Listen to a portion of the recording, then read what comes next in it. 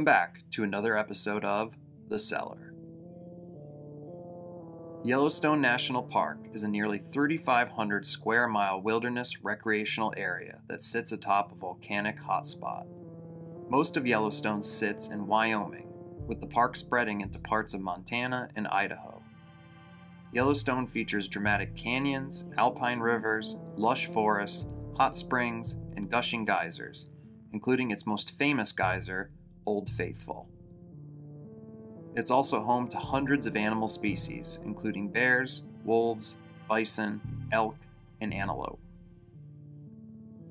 Today's story takes place at Yellowstone National Park on July 20th of 1981.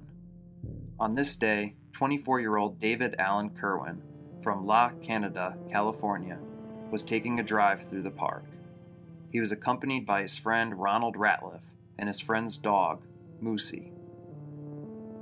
At around 1 p.m., they made the decision to park their truck near one of the hot springs and get out to take a closer look.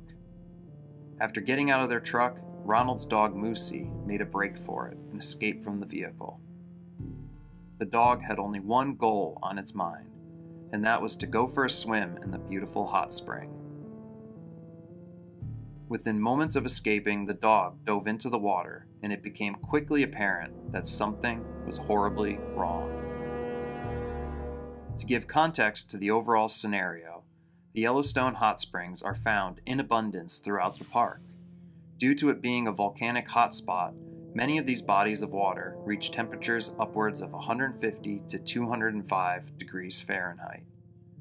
To add even further context, when boiling water at home for something like pasta, a full rolling boil occurs at 212 degrees Fahrenheit. Upon seeing and hearing the dog's distress, David and Ronald ran over to the hot spring to attempt to help the terrified dog. Within just seconds, it became apparent that David was going to act quickly and go in himself to rescue the animal.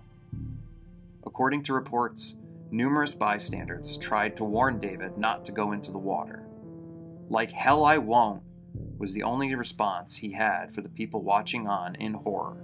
And just like that, David took 2 steps into the water and dove headfirst in to rescue Moosey. Miraculously, David managed to swim all the way out to the frightened dog and attempted to pull the dog back ashore. He lost his grip on the animal, went underwater, and then came back up and tried to climb up out of the pool. Ronald was then able to step into the water and help pull David the rest of the way out. Ronald would suffer second-degree burns on his feet as a result of the couple of seconds he stood in the water, but his friend David was in far, far worse condition. After being pulled out, David was quoted as saying, "That was stupid. How bad am I? That was a stupid thing I did." Now, classifying this as stupid just simply isn't a fair assessment of the overall situation. Whether it be your child, your significant other, a family member in general, when a dangerous situation occurs, some of us have this built-in response. The need to save or rescue, no matter the risk there is to our own life. On this day, David reacted before fully thinking through the situation, and sadly, it would not end well for him. Upon his departure from the scalding hot water, David was blind and suffering from third-degree burns over 100% of his body. When a park visitor came over to help, he attempted to remove David's shoes, and David's skin peeled off with them. In fact, at this point, most of David's skin was peeling off from all over his body. David would be rushed to the Salt Lake City Hospital. There, doctors would do all they could to try and save David, but sadly, he would succumb to his wounds the following morning. As for the dog David jumped in to save, he sadly did not make it as well. In sharing David's story, I hope to make anyone listening more aware of the dangers within Yellowstone Park and the overall dangers in jumping into any kind of body of water before fully knowing what dangers could await. Thank you for coming by and checking out another episode of The Cellar.